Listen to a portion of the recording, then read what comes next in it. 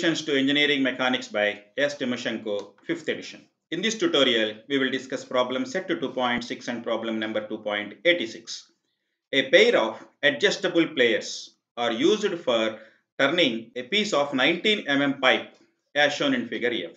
For the dimension shown, what compressive forces Q are applied to the sides of the pipe when the hand grip is represented by applied collinear forces P as shown in the figure.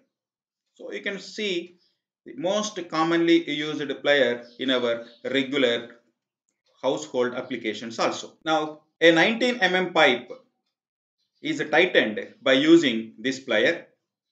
A force P is applied at these grips, and here I can find a fixed support. This distance is given as 25 mm and this diameter is 19 mm and this distance is 150 mm. Now let this fixed point I am using I am putting some name, that is A. If I take the moments about this point A, this P will create a moment in this direction and this Q will create a moment in this direction.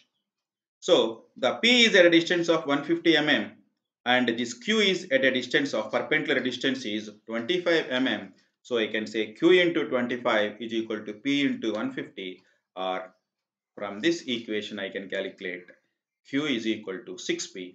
Answer for the given problem.